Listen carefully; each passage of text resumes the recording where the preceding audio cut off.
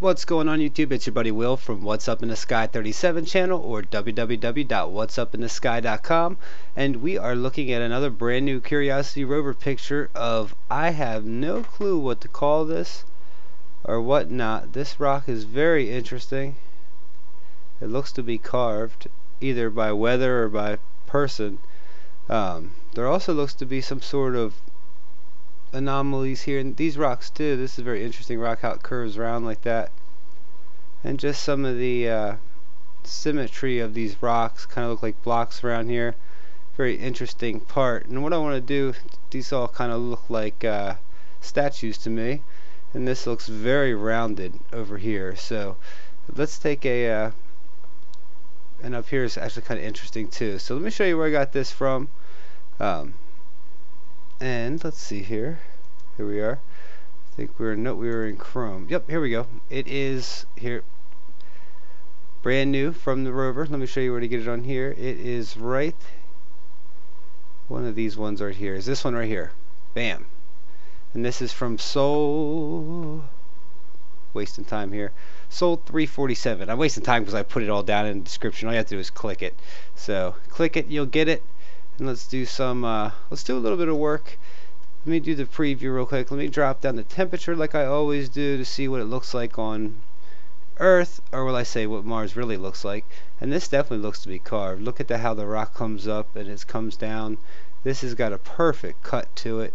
It almost looks like it would match perfectly with this over here, as well as this here has perfect symmetry to it. This looks like a wall or something, or a statue that was just blown to smithereens. Now let me pull this up into Photoshop and take an even better look at it.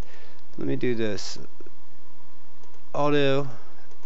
This is what Photoshop thinks it looks like. I just ran all the autos on it. Now let's get this up close. Now let me sharpen it a little bit. This looks to have a lot of symmetry there. It does look to have maybe a some sort of face on it. Let me see if I can't sharpen that a little bit more. Sharpen with Smart Sharpen. And just more accurate. That's too much. Motion blur. Let me give it Gaussian blur. Gaussian. There we are. I mean, that's probably as good as it's going to get here. But let me go ahead and pull it up. It's very intricate. I mean, it's got very intricate curves to it. Even this comes up to here. The back side does too. Looks like it comes along with it. It's got a beautiful curve right there. What happened on the planet Mars? Something took this planet and went boom. It's had to have been either like something, the sun blew up on it. Something happened here. Something had to have. And let's take a quick look at some of these over here. And that's just very interesting to me. The color of this here, these rocks. Let me go back to this here and see if I can't get it any bigger and sharpen it this way. I still love my apples, just a regular old Apple software. And just very interesting, these rocks here. So what do you guys think? These are the new images. So you guys been checking them out? Check out the circle there. This here looks to have like some sort of rim around it, whatever it is.